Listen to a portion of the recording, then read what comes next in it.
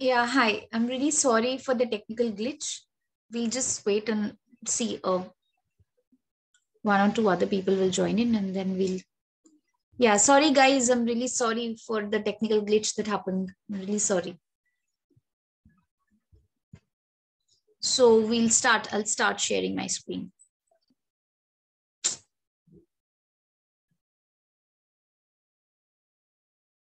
Just a second.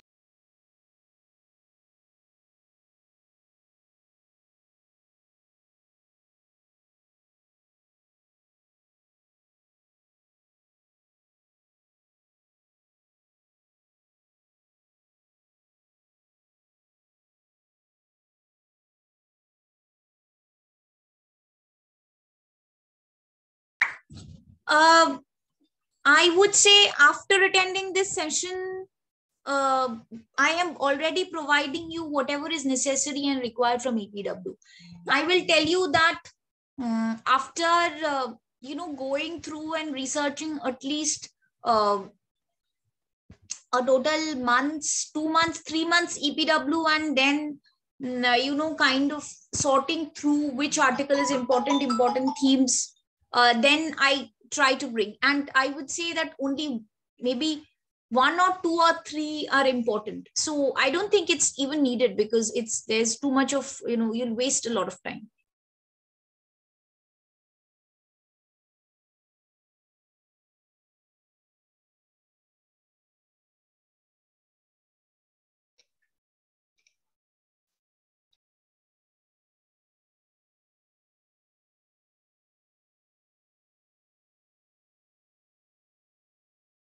Hello, Please enable screen sharing. হ্যাঁ আমি করে দিচ্ছি। আমি আপনাকে হোস্ট বানিয়ে দিচ্ছি, ঠিক আছে?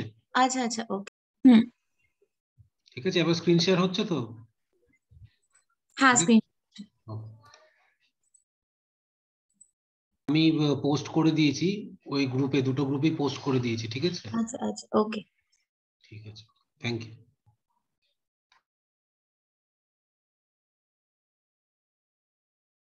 just a second.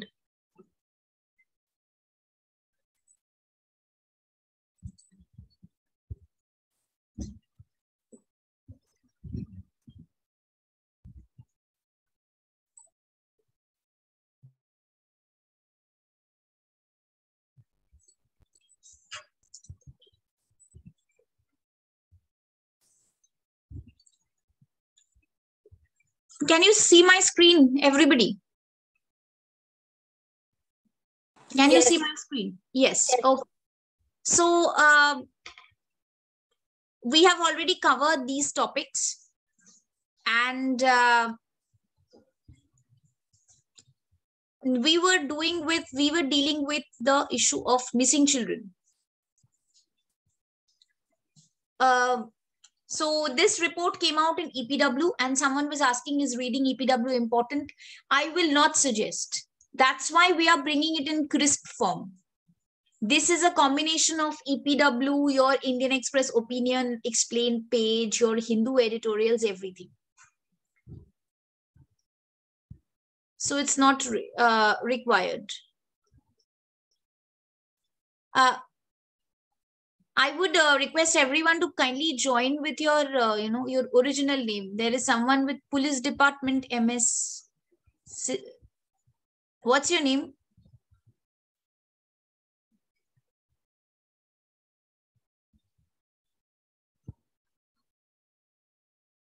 If you please join with your actual names, then that would be good.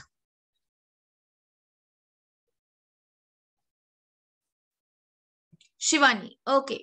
Okay. So for those who joined just now, we have already covered a lot of topics, and now we are dealing with the issue of missing children.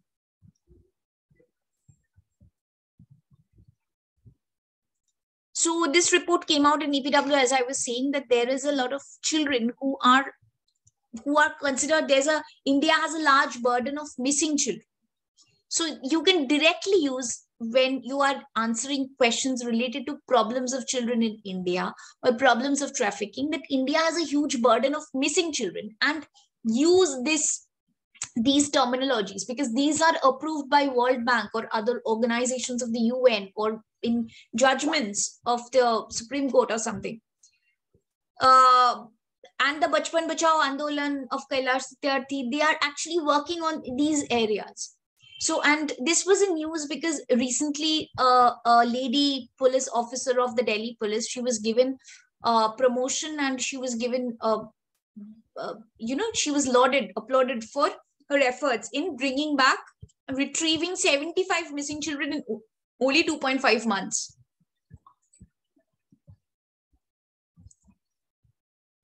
अभी तो फिलहाल I am using the English, but I will इसको मैं हिंदी में explain कर दूंगी. So इसको मतलब तुम सुनो, if you can understand English, you can understand English, I guess. Shivani, तो ये एक्चुअली हम लोग टॉपिक वाइज जो लास्ट एक महीने के लिए एक महीने में न्यूज में था, वैसे थीमेटिक एक अप्रोच से हम लोग चल रहे हैं. So this is about missing children. Now missing children, अभी देखो ये जो टर्मिनोलॉजीज है ये सब तो I will mostly be using English for that. I don't know the terminology of missing children in Hindi. So for that, you have to excuse me. Apart from that, these are, these things, they are cover all these major magazines and everything. So,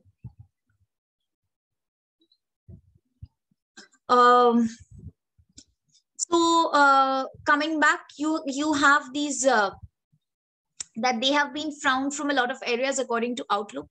And missing children, as I was explaining, that there are three categories of missing children. First, those who have been reported that these people are missing. There have been FIRs who have been filed, and they are not found. They are mostly victims of trafficking.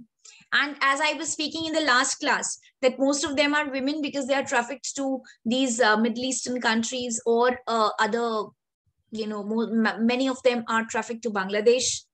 And India has a, very huge market for these child brides. I think the other day I was saying that India has a huge market for child brides. So many of these women they become child brides, and later on they are sold off to brothels. So you can add these dimensions. Apart from that, the other category of missing children are who they were missing, they are found, now their parents are not traceable. For example, they are put in homes. For example, the child has run away with someone or something, and now the parents don't want the child back or something. There are incidences of honor killing, or the honor of a family is related to the honor, like the honor of the family is tied to the conduct of the child or the daughter. Say the daughter has run away with someone, and now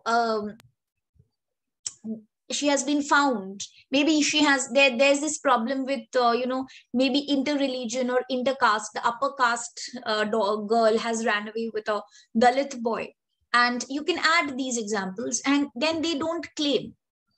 Their family say that I don't want to take her back. Then such kind of women are put into homes. And you have a lot of news coming up that there is sexual assault or all these things. In Bihar, there was an issue where these women were allegedly sexually harassed. These women who are kept in these homes, and they were subject to some kind of sexual torture. Or maybe some girl who has been found, or maybe she has lost her mental stability, her mental balance, and she cannot say where her parents stay or something. So she is put in a mental home. So that is the second category, where the person is found, but the person who has been found and her parents, they cannot be united, parents or guardian or whoever. Third category are children who are mostly orphans. Maybe the mother has died maybe while giving birth to her daughter of a rag picker or someone, or these these mad people who are lunatics who go around on the road, and she is born to a lunatic.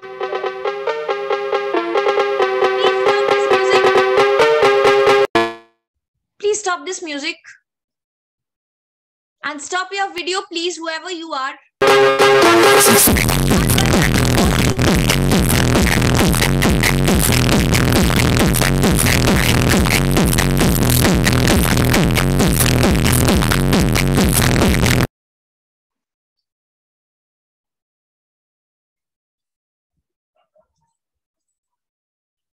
Guys, such kind of behavior is just not be will just not be tolerated. So you guys are UPSC aspirants. You guys are going to become IAS officers of future. So such kind of behavior is just not tolerated. So yeah, I have removed him. It's kind of shocking that whatever we have posted on our registered on our particular Telegram groups, which is meant for UPSC aspirants, and whoever has joined from that link that was posted in a group, and you have such kind of people in UPSC groups. It's really shocking for me, shocking revelation for me. Anyways. So, and the third category, as I have said, that there is nobody to claim them, and they don't have record also. There is no record of these children in anywhere. No one reports them missing. Maybe just a child sleeping on a park bench or something like that.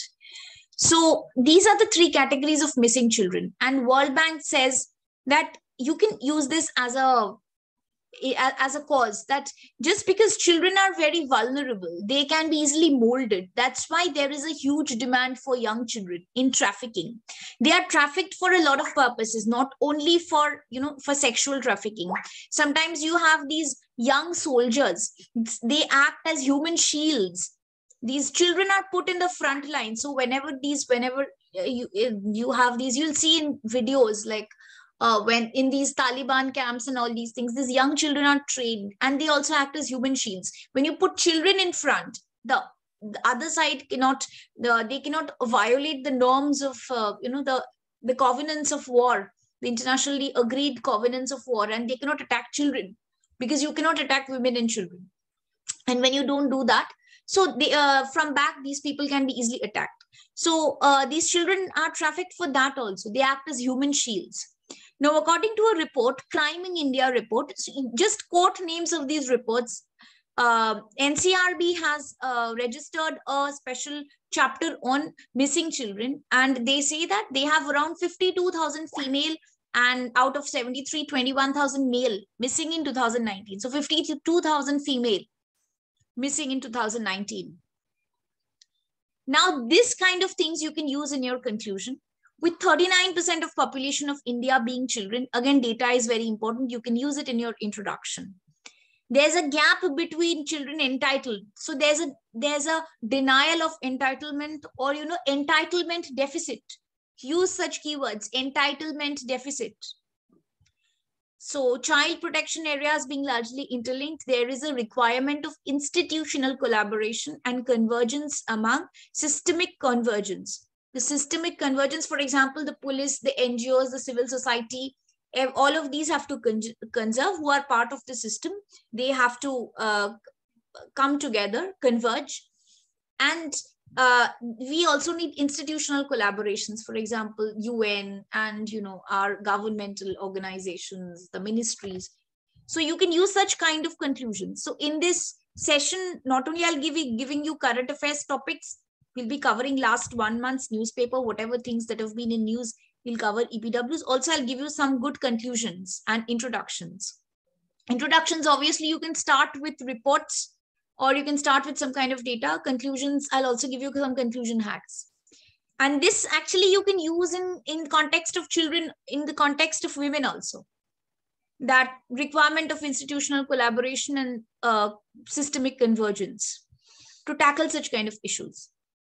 Now, theme is obviously problems of children, vulnerable section, etc. Moving on to the next news. It is about sex ratio at birth. Now, there is a study. This is again from this month's EPW, from January's EPW.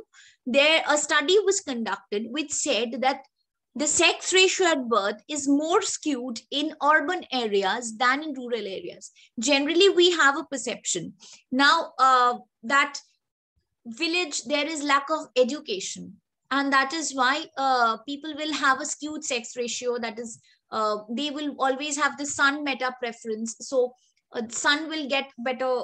They will always want more son than daughter. There will be sex selective abortions, or there will be female infanticide, female feticide. That's why we'll always have, for per 1,000 male, we'll always have a lesser number of females. But here it says, this is a very alarming study which says that this is more, it is more skewed in urban areas where obviously literacy rate is higher. And there are certain reasons for it.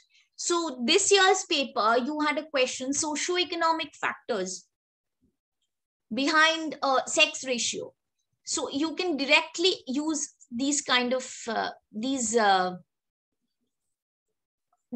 kind of news or this kind of data, this kind of current affairs. So socioeconomic factors we'll see. So according to the study, social factor, that SC women, they follow these middle income, the other upper castes. Lower income groups follow the behavior of middle income groups, and they are developing. So SCs, STs, they are considered to be more egalitarian society. So, and that is why egalitarian means that they are not very gender biased compared to the higher castes. So that is why it is often felt that they will not have the skewed sex ratio. So here they are emulating the behavior, they are imitating the behavior of the higher castes, and they are moving towards a skewed sex ratio.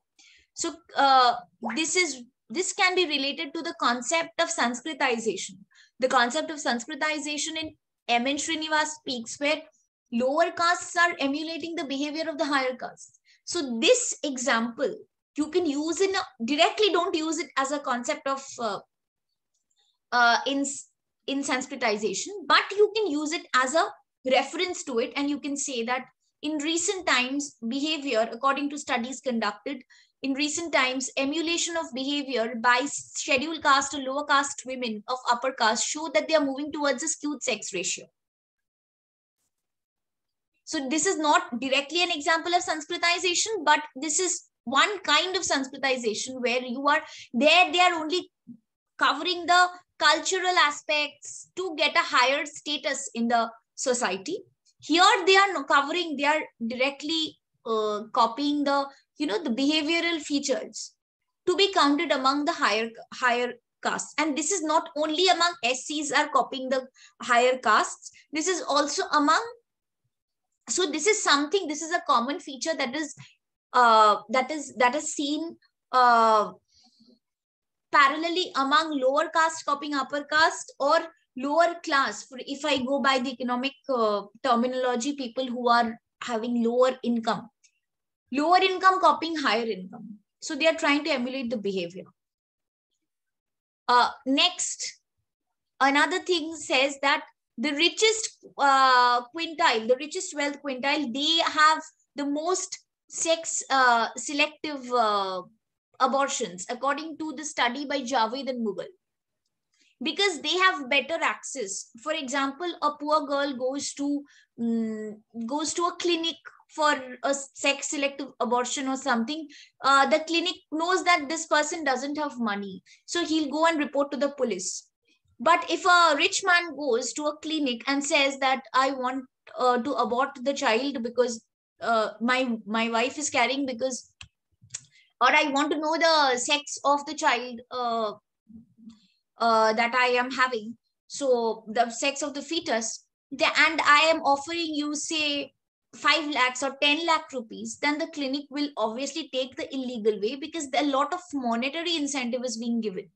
So according to this paper by Javed and Mughal, you can quote the names, that wealthy people are they have better access to these means, and that is why they are among them, the sex ratio is more skewed. So you can elaborate it as differentiating between social and economic reasons. You can say one is means of that higher means of income. That acts as a deterrent towards, non-skewed sex. Higher income actually, in some cases, acts as a deterrent towards, non-skewed sex ratio. Or sometimes emulation of behavior, that is a social factor. Again, education plays a very important role. Here also there is a fallacy. Absolutely non-educated women, they don't understand the difference. So there is, so they don't have much, opinion about it. But as women are, having only primary and secondary education, they form a kind of a male bias. So according to a paper by Echavarri and Ezkura, they have seen that education and sex ratio at birth have a U-shaped relation. So as education increases, they have, they show male preference. Again, after a woman is very highly educated, maybe doctorates or maybe masters, then again they develop a form of awareness, and then they don't go for sexual, sex determination, or they don't show any kind of male bias in their preference for children. So you can actually quote. So this is another economic reason. This is education, the role of education. So you can use it as different for differentiating between, as the question, if I have to answer this year's question, socioeconomic factors behind sex ratio at birth, you can divide it into urban and rural, or you can write it as a whole, and then you can write about education. You can write about, these castes, emulation of behavior, lower caste copying upper caste, middle income group copying higher income group, or access economic means. This is another one. This is a demand side factor. Next, exposure to mass media. The more you watch television, the more you watch, you are exposed to, social media and other things. There's a lot of awareness, and that actually changes your mindset. How U-shaped relation? U-shaped relation because initially when the person is not educated enough, she is indifferent. But then when the education level rises, she develops a skewed relation. So she's biased towards sex ratio at birth. She has a preference for male. Again, after reaching a certain after reaching a certain point, she again develops a certain level of awareness, and then she again, this gender biasedness, this gender, the preference for the male child, this again dissipates from her mind. That's why it is called a U-shaped relation. This is a finding of a particular paper. If you are not using this name Echavarri and Ezkura, then don't write this U-shaped relation, because they have taken a particular data set and they have found this relation. If you don't write the names of the researchers, then don't write this for this kind of statement. Just like that, don't use it. Is it clear? Okay, good. Also, exposure to women with no exposure to media reported highest sun preference. This is again by a paper by Bhatt and Xavier, who says, and least reported by women with full media exposure, which is very obvious. If you have more exposure, then you're more aware. If you have less exposure, then you're not aware. And that is why you have this skewed, whatever you see around, whatever you've seen in your family or in the society, you kind of follow that. When you have sufficient exposure, only then you kind of think otherwise and challenge the society's norms. So so whenever you're writing this answer, whenever you are writing, say you write one factor is urbanization. Urbanization as a factor where people, that sex ratio at birth is improving. Then you will there are reasons. So before, when you add points like urbanization as a reason behind an improved sex ratio at birth, there are studies which show that it is not the case. So you cannot just write umbrella points like urbanization. You have to add dimensions like spread of education or something like that, which act as a positive way in influencing, which positively influence sex ratio at birth. So in this way, you can address your answers using your current affairs. I hope it is clear. Any questions, anybody?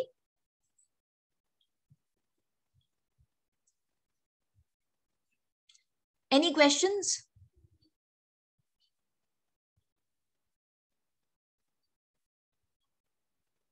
Or we'll end the session. If you have any questions, you can ask.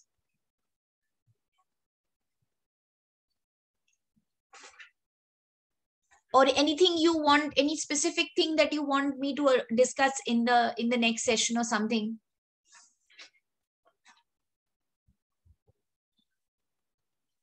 Sociology strategy. We already have a video on sociology answer writing, how you can go about with answer writing. What strategy are you talking about? Your foundation strategy? Like, have you, like, how to start your sociology optional? Shravanti, oh, okay, how to start with your sociology optional. Okay, we'll have a session on that. I would suggest start with your NCRTs if you don't have a background, and then you can go on. Then there are different sources like IGNU and all of these that you can do. We'll have a session soon on YouTube on how to start with sociology. Any other question, anything, or any other particular thing that you want me to discuss in your next class, next Saturdays?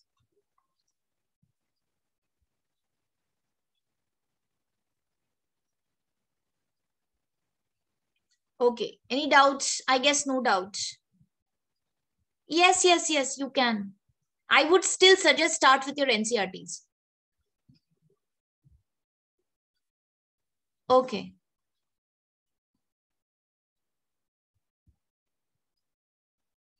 Okay, guys, I guess there is no question, no queries.